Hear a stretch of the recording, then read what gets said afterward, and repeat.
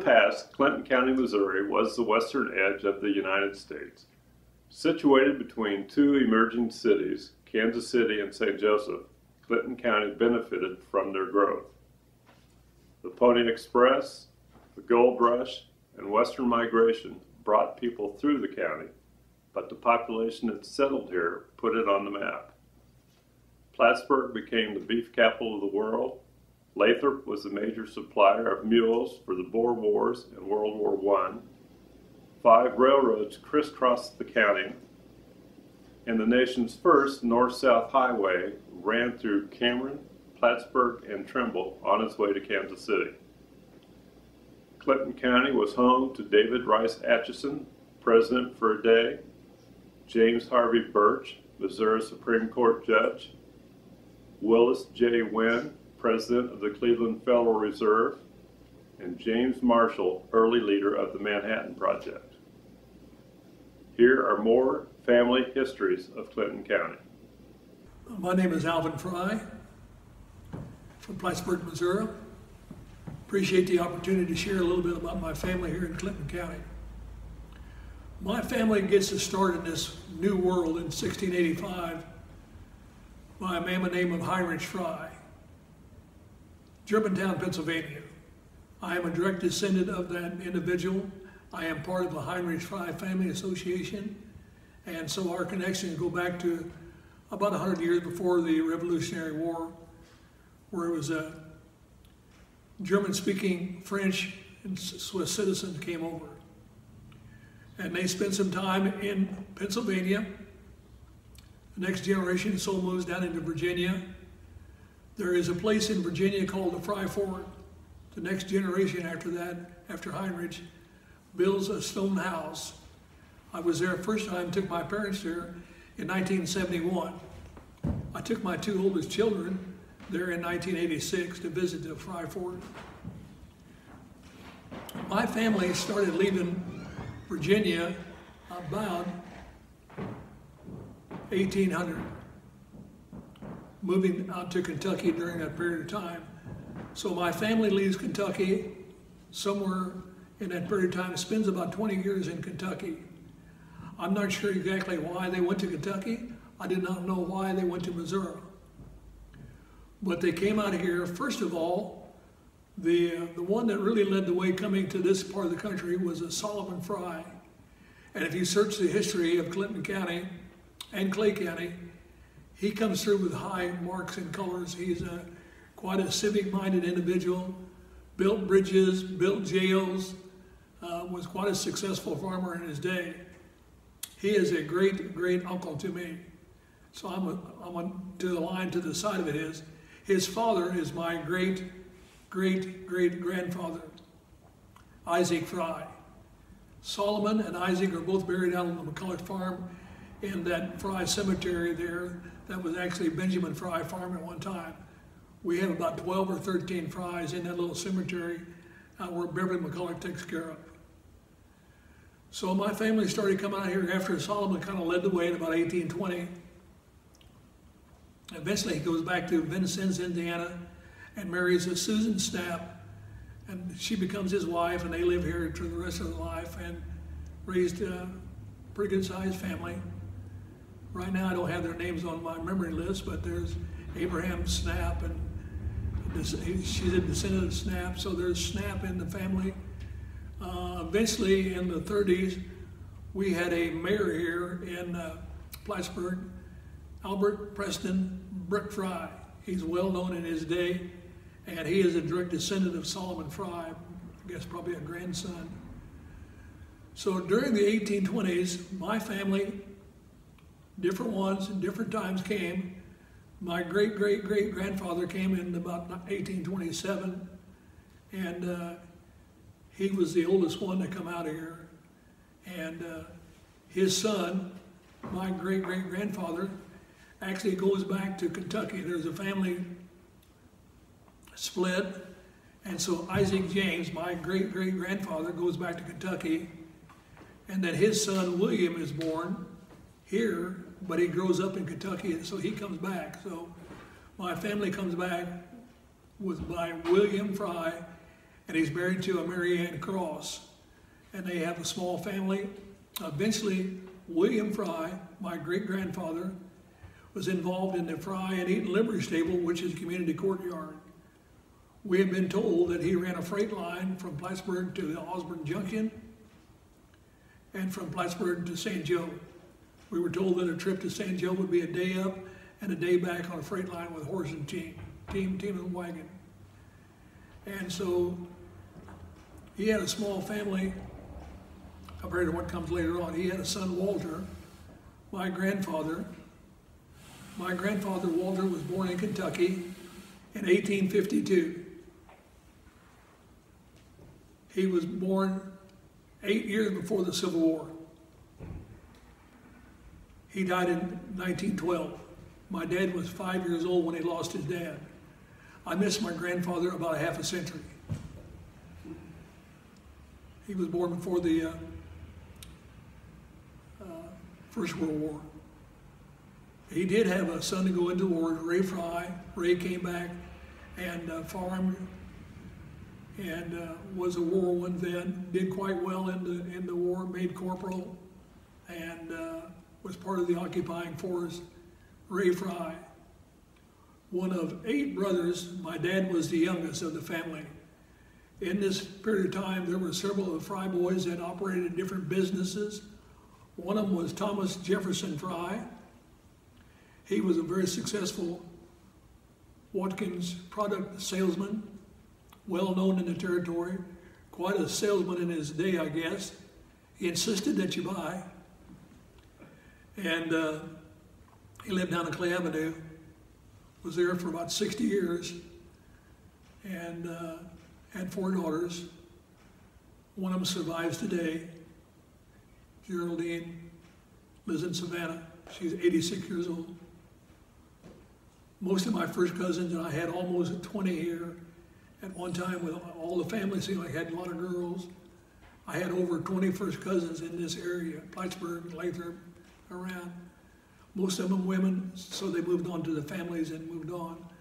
I was part of the group that was the youngest of all that first cousin line. And by the way, there was quite a line of cancer in those women. And some of the men, we had a heavy share of cancer by those women in that time. Another brother was George Fry. He had the George Fry Hardware. I think that name is still over there somewhere. He had the Farmall International Agency. My dad ran the welding shop for him, which was Carter's, which is now gone completely. And my dad ran the welding shop, machine shop. And some of the others, Bill Fry, farmed and was a successful carpenter around town, built several things in his day. Ray Fry farmed over on the other side of Lathrop. And most of them were in this area. And a pretty good sized family. Now they're pretty well all gone. Most of my family is either deceased or lives someplace else. And so I've done a lot of research over the years to become part of that association, as I mentioned earlier. And so I've had time for preparation. I can find out a lot of the different ones that are related. And I guess that's about all I got on, unless I want to go into any small stories. I told one story about Isaac and Catherine, my great-great-great-grandparents, had about 11 children. One of them was a daughter named Eleanor Fry, and she marries James Hyatt McGee. And that is the start of the McGee family of Kansas City, Missouri, which much is named after the McGee Street. Eventually, James Hyatt McGee owned just about all what is downtown Kansas City today. And before Kansas City really became a town, a city, it was farmland belonged by this James Hyatt McGee, and their mother was Eleanor McGee, and of course Eleanor Fry McGee. She was called Nellie. She became quite well known in her day for being a woman that knew how to take care of things when people were sick. And there is a story that floats around when discussing Nellie that during one time she needed to make a house call. She had to cross a swollen little creek running pretty wild. She had to pull her feet up close to get across without getting soaked. And she crossed this little stream that was flooding to go get somebody to give him some help. And she became really quite a woman in her day, very knowledgeable. Where she got her training, her education, I really don't know. But she became very knowledgeable in helping people with family health issues. The individual is given credit for riding the Pony Express out of the barn down to the boat to get across the river was Johnny Fry. Now he is not of our line, he's a separate line, and I think he grew up over there around Rushville and eventually moved to San Joe. And I would say he probably wasn't a real big guy. Most of the Frys in our earlier time was about 5'6", 5'8", wiry little guys, very strong, and probably just the right size to make a good rider for the Pony Express. And so it is, I've been to the museum up there. The Heinrich Fry Association went up there in 2013, I think, and got their presentation. And so Johnny Fry rode west with the Pony Express, and then eventually he would be the first one back as he made the return trip when the material was available to come back. And so he was born in about 1840. The Pony Express goes off about 1860, 61. He was in the Civil War. He was killed by the Southern, he was a Northerner. He was killed by the Southern forces in Baxter Springs, Kansas. And so he lives to about, he made it to about 23 years of age.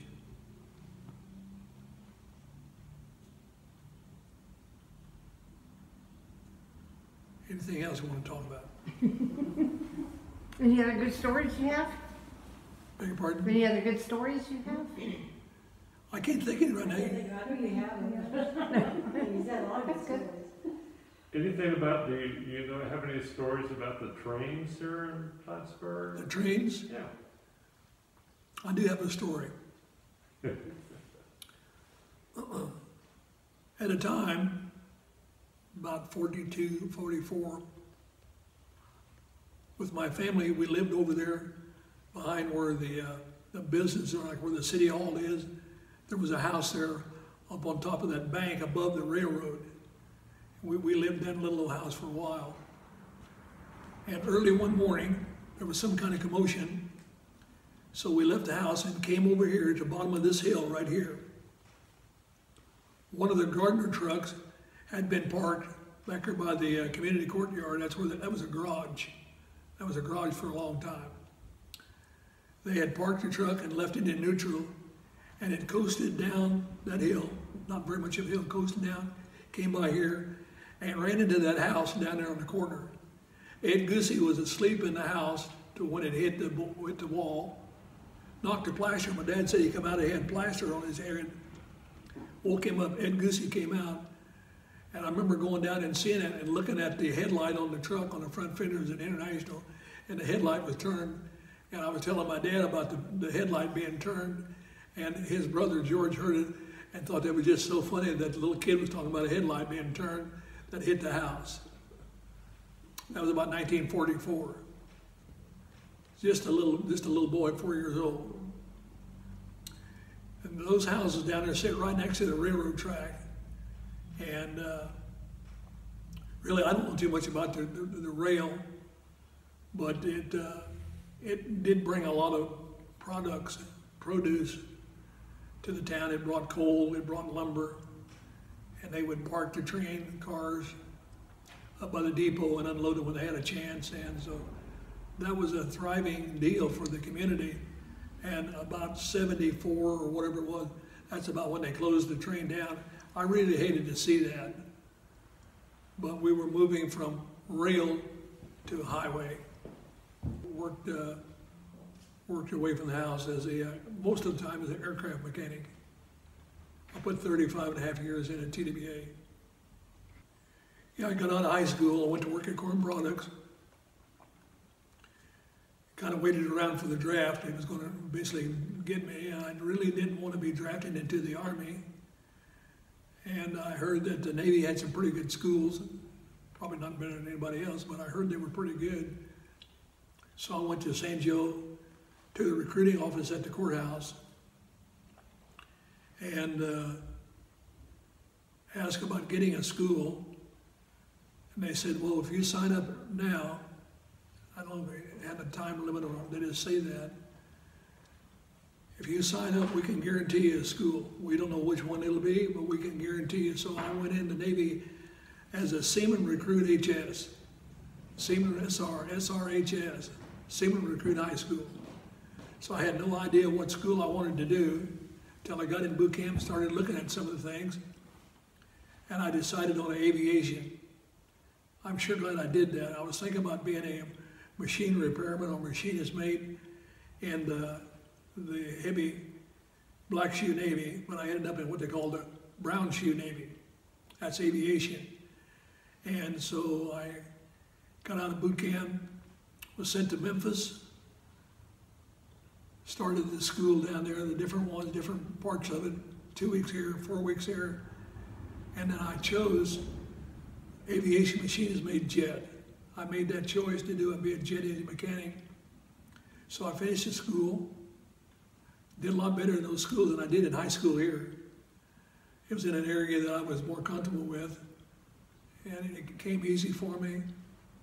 And so I got out of A school at Memphis, went down to Cecil Field, Jacksonville, Florida, being trained on the F-8U Crusader, and finished up that school. Got in transit, crossed the crossed the Atlantic in a chartered capital G, Super G Connie, 16 hours across the Atlantic, and got to French Morocco, Port Lyoté, French Morocco. Was there for a week. All I got to do was work in the laundry. They let me do that. And so after a week, they had a C-130 cargo transport airplane taking a small load over to Rhodes, Greece. So we got aboard the Hercules C-130 for about 6 or 7 hours, flew across the Mediterranean, and landed on the island of Rhodes, Greece. The significant thing about that, in the old world, the 7 great wonders of the old world, Rhodes, Greece had the Colossus of Rhodes, tall bronze statue. But an earthquake, seismic activity brought it down. But that was a place in the old world where the Colossus of Rhodes stood. And so I went aboard ship, and I was there 15 minutes and ran into a guy from Gower. He could not believe it that I was there. I knew him from over at Gower, Donald Clark.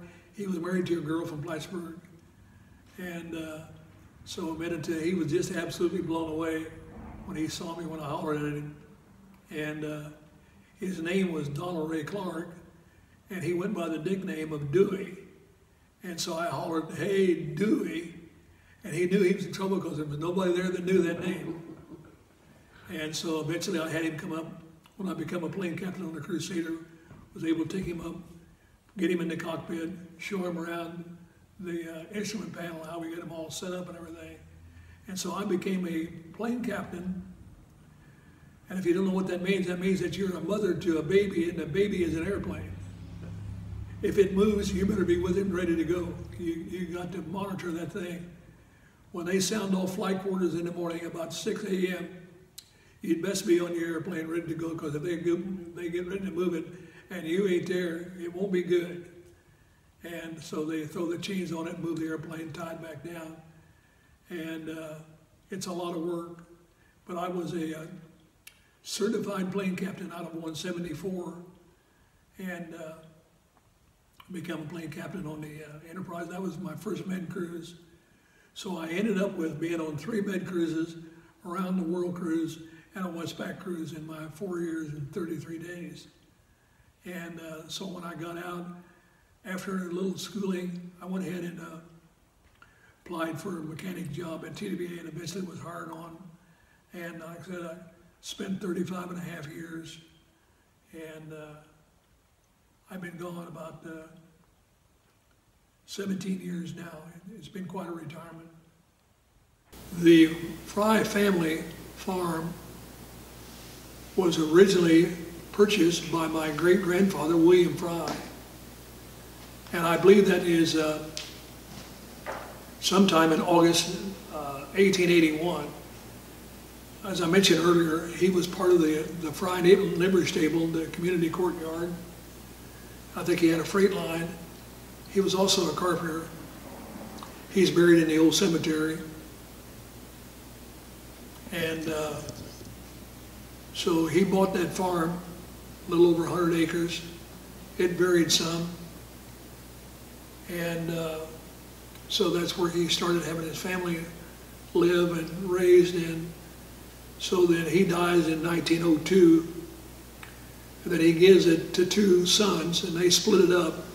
Then my grandfather, Walter Fry, 1852 to 1912, becomes the owner of it, raising his boys that he had. He had 8 boys, 1 girl at the end of the family. And so William dies, it passes on to Walter. Walter dies in 1912.